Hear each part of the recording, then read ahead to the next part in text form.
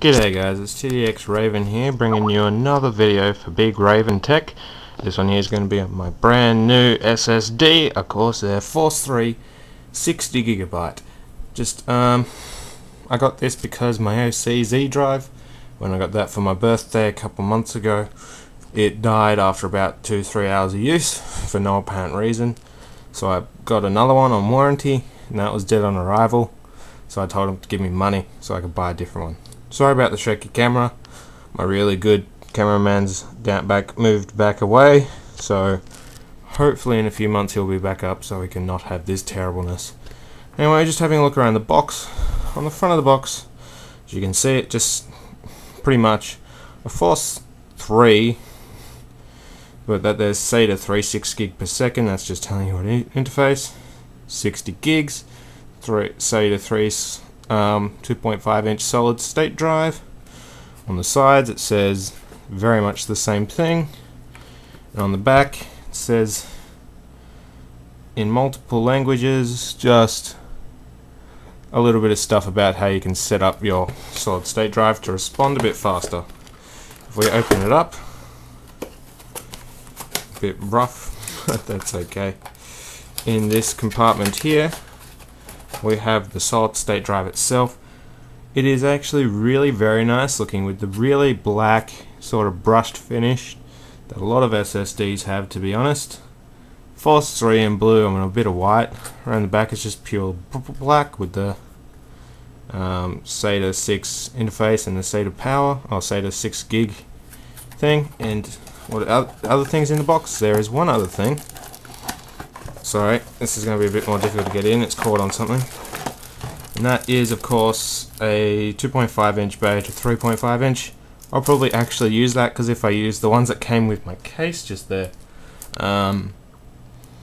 you can't plug in the cables if there's a hard drive beneath it. So hopefully I can with this. And I'm going to go for a second here. Again, sorry about the camera work. And I'm going to see how fast it goes. Okay, so here's the crystal disk mask scores for the Corsair hard drive. Sorry about the wonky camera again, but I'm not very good at this. If you look at the two top scores for the sequential and 512K random, it's 211.7, 88.8, 205.2, 71.2.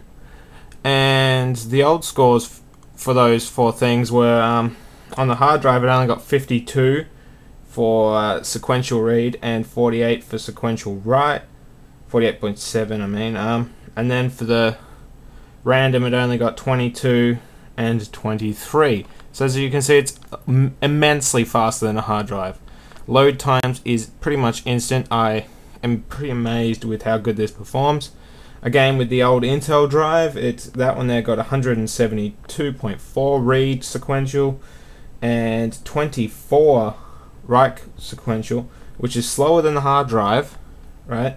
And it also got, for random, it got 136.2 and 25 megabytes per second. That's read then write.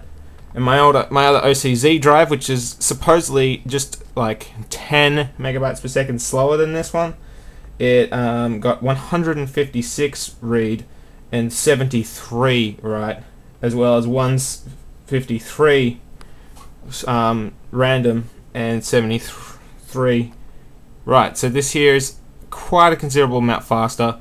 The write times are very similar though. That's just going to be based around the RAID controller, I guess. I'm not really sure.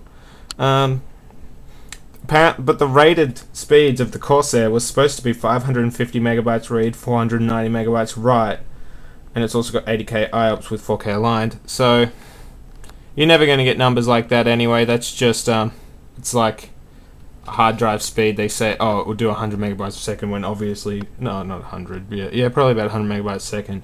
But obviously mine only does half that. And yeah, so thanks for watching, guys. Bye bye.